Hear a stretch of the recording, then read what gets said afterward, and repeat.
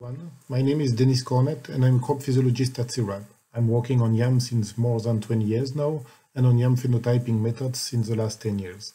The main goal of this presentation is to draw an overview of image analysis techniques and show their potential for yam phenotyping.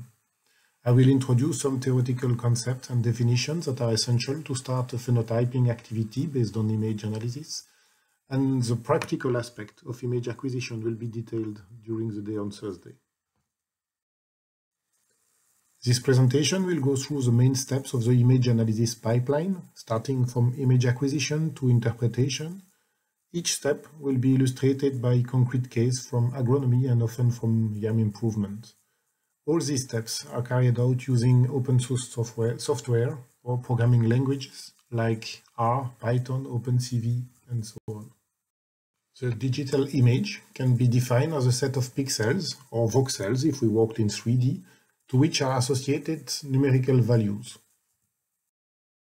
The image size is simply defined as the number of pixels making up the image. For instance, the image of sorghum stem here under is composed of 32 by 32 pixels, so 1024 pixels.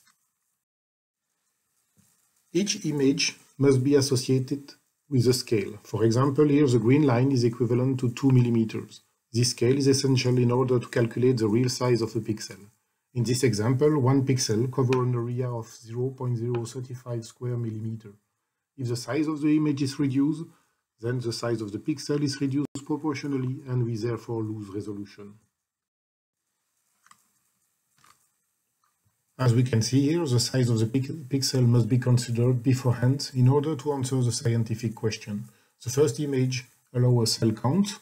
The second one only allows to quantify the cell clusters, while the last one does not allow much more. As a rule of thumb, the pixel size should always be 3 times smaller than the smallest detail we want to study on the image. It may seem obvious, but if it is possible to decrease the resolution of an image, it is not possible to increase it, despite the Miami CSI. Enhancing contrast, detection, contour, or deconvolution is possible, but inventing information not initially present on a picture remains more art than science. One last property of the image is the coding of its color. This one can, for example, be coded in black and white, grayscale, or true color. Each time, the amount of information carried out by the pixel will be different, and therefore the space needed to store the image too. Depending on the scientific question, there is now a huge diversity of imaging techniques. Users can choose amongst different spatial scales, from microscopy up to landscape, different temporal scales, single acquisition or regular follow-up of the same scene, and finally a spectral scale, because we have now the possibility to go further than visible wavelengths, with, for instance, hyperspectral camera that will be presented by Karima Megar in the next presentation. There is also many techniques allowing to enhance visualization, including coloration, fluorescence, or genetic modification. Even if this presentation and the following training focus on visible imaging using camera, many other devices exist and can help to analyze tissue structure and functionality. For instance, full-field microscopy, X-ray tomography, or MRI. Once the image acquired, it is sometimes necessary to apply some correction or filter in order to allow for a correct interpretation. Image pretreatments includes improvement using geometry or intensity correction, but can also focus on image alignment, whatever in time, space, or mode. The correction of the distortion related to the convex lens, such as fisheye, is a fairly common problem. It occurs, for instance, with many models of multispectral camera used to phenotype yam nutrition, for instance.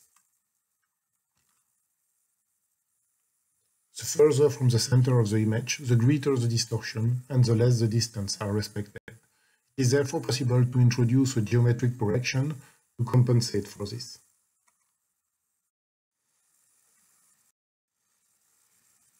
While drones are not available, the use of handheld camera complicates the shooting perpendicular to the field, and objects that are rectangular on the ground can appear trapezoidal on the image. In order for each pixel to have the same weight, in the interpretation, it is necessary to correct the perspective distortion. Another common situation is vignetting. Vignetting is a modification of an image's brightness or saturation towards the periphery compared to the center of the image. Again, a simple geometric correction can improve its rendering. But the most common problem using digital camera rely to the heterogeneous light intensity. Whether the source is a camera model, the lighting environment, or the focus option, the same scene is often rendered very differently. In the example below, the colors of the reference chart seem to change between camera or lighting type. However, they are the same colors. If you want to be able to compare the result between pictures, it is necessary to introduce a color correction. In this example, a luminance correction allows to return to true color and thus to better characterize the stage of ripeness of banana. As you can see, the detection of a light intensity problem and its correction was only made possible thanks to the color reference chart. During the practical exercise on Thursday, we will see how to build our own color reference chart in order to ensure the repeatability of the color measurement, whether it is by image analysis or visual assessment. Once image improved and before interpretation, it could be necessary to align multiple images. Here the objective is to align images taken with different angle of view due to sensor position on the device, but also due to the UAV movement. Aligning image allows to build a composite image and derive the YAM vegetation indices for each genotype in the field.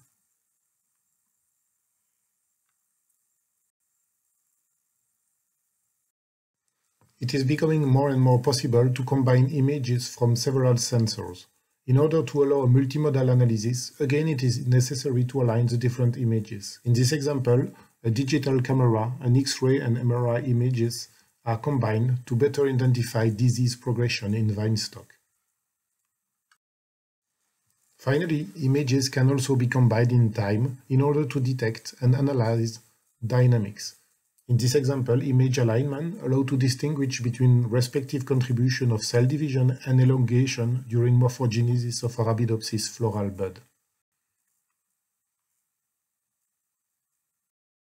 After the acquisition of the image and their pre-processing, it remains to interpret them. The interpretation is based on the measurement of physical phenomena alone or in combination with object recognition. When it comes to characterizing the color of an object with heterogeneous or irregular surface, image analysis is particularly useful compared to conventional techniques such as chromometer. If the latter has the advantage of standardizing the process of color measurement, the measurement windows remain small and it's mainly adapted to flat surface. Image analysis allows to characterize all the surface in once without risk of sampling bias. Here, image analysis allows to compare tuber color of different YAM genotype. From the color value, it is possible to derive indices that will summarize the useful information of the image. For instance, looking at the evolution of a whiteness index for YAM allows to quantify discoloration and oxidation of the tuber surface in time. Thresholding is another useful technique for image analysis. It allows to separate pixels of interest from their background using color threshold values. It allows, for instance, to distinguish YAM cover from soil in order to study YAM ground cover dynamic. But when the objects of interest are more heterogeneous, it is possible to detect them using a multi-criteria approach based, for example, on the size, shape, and color of the object. This allows, for example, to detect color patches of the reference chart in order to test the repeatability and quantify the measurement error within a study. Depending on the objectives, many other techniques exist in order to identify the region of interest. For example, if you want to distinguish between two objects that are touching each other, it is possible to use the watershed algorithm. In this example, it allows to identify each starch grain of a YAM flower in order to characterize its shape and size.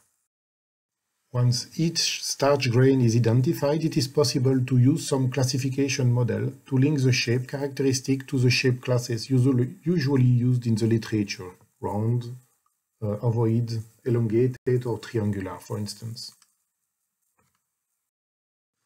I would like to finish this presentation by emphasizing the precaution to take when working on image analysis. The image is the medium of the scientific information studied. As we will see on Thursday, the image contains not only the color values, but also a large amount of metadata on the sensors and its specificities. As such, the raw image must be kept intact, and all the transformations that will be performed later must be recorded to ensure the traceability and repeatability of the analysis. As much as possible, it is necessary to avoid compression, such as JPEG conversion, and useless manipulation, which often results in loss of information. To end on a humorous note, we should always pay attention not to enhance the visualization beyond what is necessary in order not to detect false positives. To illustrate this risk, researchers applied a filter classically used in neuroscience to detect happiness in human patients. They applied it to the frozen salmon's brains they bought in supermarkets, and they were able to show that the salmon were not only alive but also happy. These results, obviously false, have challenged the practice of neuroscience, so be cautious while using enhancing techniques. I would like to thank Romain Fernandez and Mathieu Dejean from CIRAD who helped me document this presentation with examples from different scientific domains. And I thank you all for listening.